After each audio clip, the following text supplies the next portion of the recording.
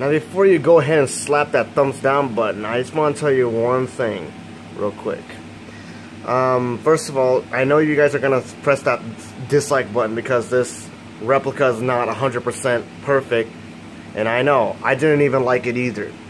But I guess the theory is Forza doesn't want you to make a 100% replica of the Ford GTLM. That's the same thing when I tried to make a LaFerrari FXXK design on a regular LaFerrari.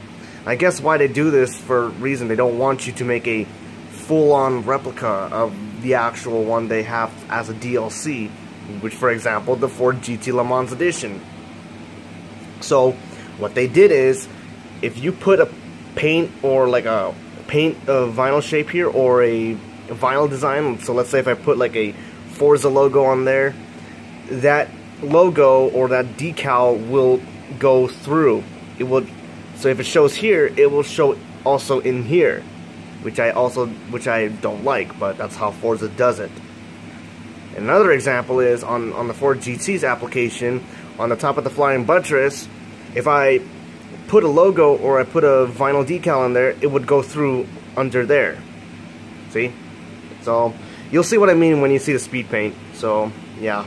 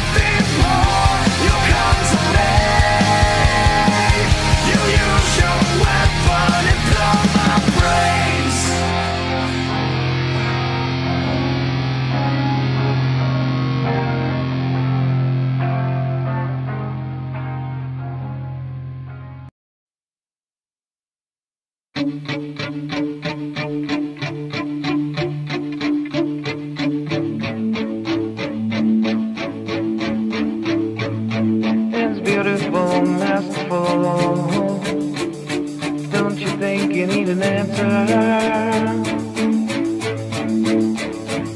and it's pitiful, so it goes. I am the adventurer, and it's growing inside your head like a tumor, a cancer in your brain, and it's feeding on all of your memories, images erased, 'cause there's a new sphere, it comes descending on us. We've got to interfere, there's nothing left for